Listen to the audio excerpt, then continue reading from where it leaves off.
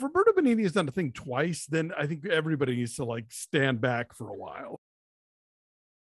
Hello, happy Tuesday. We've got some box office for you. We've got Bo Burnham for you. But first, we've got a really cool movie house shout out theater. I am so psyched about this place. It is so rad. It is the Loft Cinema in Tucson, Arizona. Now, this may look familiar to you because back when we were doing our marquee segment, the Loft is a place that you guys would often send us photos from. Yes. It's this really cool, like retro futuristic, like movie house, a go-go kind of look about it.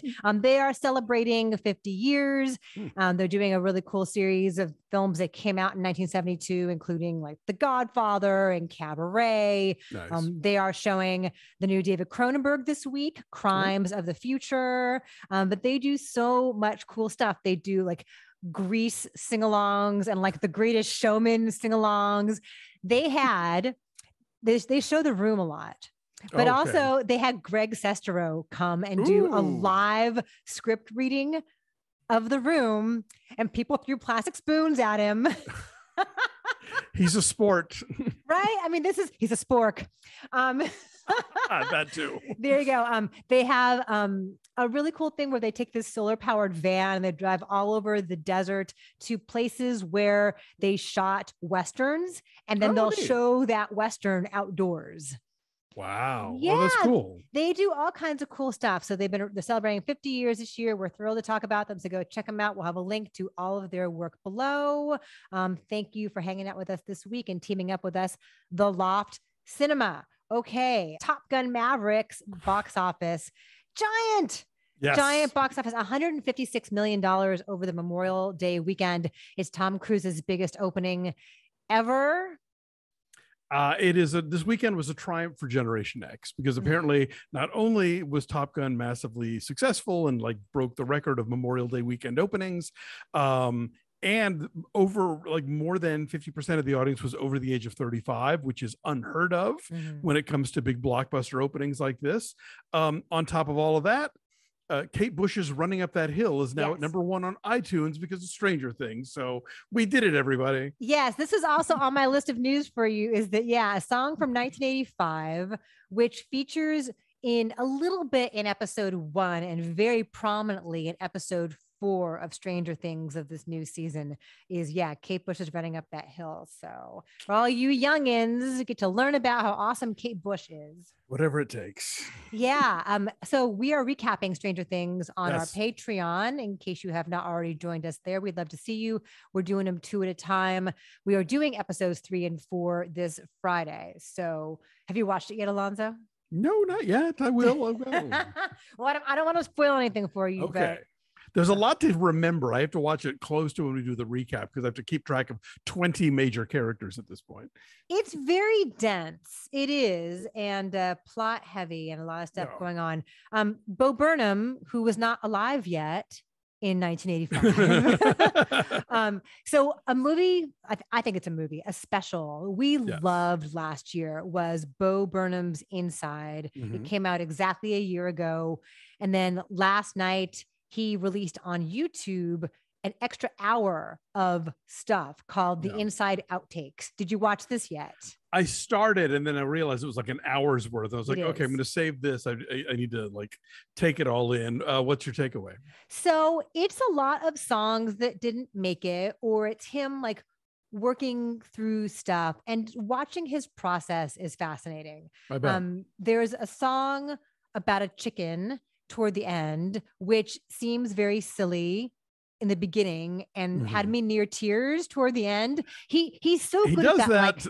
Right? Like white woman's Instagram catches you by surprise. Yeah, lyrically, like it's so clever and it's playful. And then like somewhere and like 3/4 of the way through, it will take a turn in a way that is so unexpectedly poignant. He's so good at that. So you see various versions of a Jeffrey Bezos song. So it's really cool. If you're interested in him and in his process, it is a lot more of that. So we will link to it, but it is on YouTube, the Inside Outtakes. It is an hour more of goodies. for you. Cannes has wrapped up. The Cannes Yes, Film it Festival has ended. Finally, the new Ruben Ostlund film, Triangle of Sadness, has won the Palme d'Or. He previously won for The Square, so he likes shapes. Well, it's actually, this is his third. Oh, no, sorry. No, it's A24's third win. That's right. Do you know when that's coming out? I don't, but A24 has it. And like I was saying, it's their third consecutive Palme d'Or win at Cannes. So they're on a roll. And this movie apparently has like lots of poop and puke in it, just so you know. Oh, because they're on a boat? Because they're on a boat. And for other reasons, I'm sure. Bradley Cooper. You might not know this is Bradley Cooper. The picture you are looking at currently is Bradley Cooper. Yes. As Leonard Bernstein. I'm real interested to see how this goes. I have to admit, I kind of want a 10-year moratorium on movie stars playing other celebrities, because I just feel like we're going to get this onslaught now of like, you know, bad enough that they gave an Oscar to Rami Malek for Bohemian Rhapsody. But then when they gave one to Jessica Chastain for Eyes of Tammy Faye, it's like, oh, come on. So, you know, it's basically the more like Lon Chaney you can be and change your look and look like somebody else and, you know, imitate a famous person equals great acting. And not that there haven't been great performances that fall under that category, but they don't always.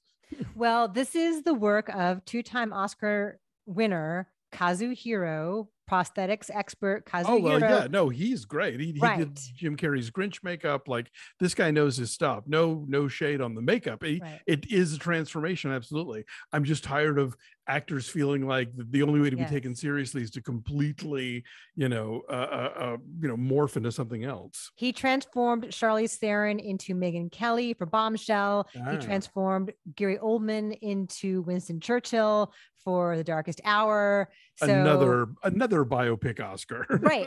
Right. And so that's the thing, is like, I think it's irresistible for stars to want to challenge themselves. And I would argue that Bradley Cooper is a great actor and has tremendous range beyond how beautiful he is. Yes. Again, I'm like, and he's directing too. Yes. I haven't seen a second of this movie. I have no judgments about it. I'm just saying it is part of an overall trend that I'm already like very questionable about. Well, bring on the Oscars for Book Club 2, because that's coming. They gave us wine at the screening of the first one. I don't know what they're getting. I think just shots maybe for this one we'll get. I don't know. So yeah, this is the main memory I have of the original Book Club is they drink a ton of wine and like maybe they talk about a book, but the book is 50 Shades of Grey. Yes. So basically it's an excuse for women to get together and just get wasted and talk about their troubles, which I guess is what all book clubs are like. Probably. So it's a documentary. Yes, all the stars are back. Production has begun on Book Club 2. I kind of felt like Book Club 1 ended in satisfying fashion, but this one, they're going to Italy, which to me smacks of like, here's how we got them to say yes, So it's Diane Keaton, Jane Fonda, Candice Bergen, Mary Steenburgen are the leads. And they're all literally on board for this one. So. Now they can drink Italian wine. There you go. Let's stay in Italy with Pinocchio, yet another live action Pinocchio. This is Robert Zemeckis' Pinocchio with Tom Hanks as Geppetto. It is going to premiere on Disney Plus on September 18th, and the teaser is out now.